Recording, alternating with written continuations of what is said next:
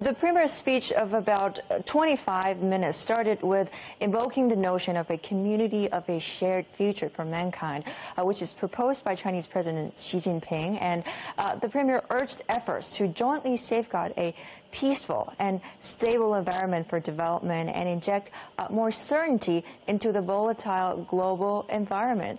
He also spoke about the vision of a community of shared future, especially for Asia, adding that China does not have any plan or any intention for a war and treasures peace, particularly peace in Asia. And he also stressed the country's commitment to reform and opening up, adding that China seeks to win over foreign investors, even given the trade and geopolitical tensions nowadays. And on China's domestic economic outlook, he also, in his speech, added that the country will continue to expand China's market size and roll out new measures to increase market access, to optimize its business environment, and to ensure the implementation of projects, and has pledged to support its private enterprises.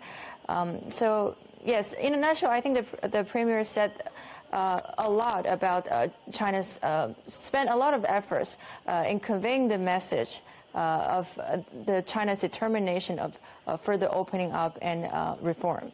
Take a listen. The momentum of China's economic growth is strong. The economy showed signs of recovery in the first 2 months of this year, and the performance in March is even better. Key indicators such as consumption and investment are improving. We will carry out structural reforms on supply side while boosting domestic demand.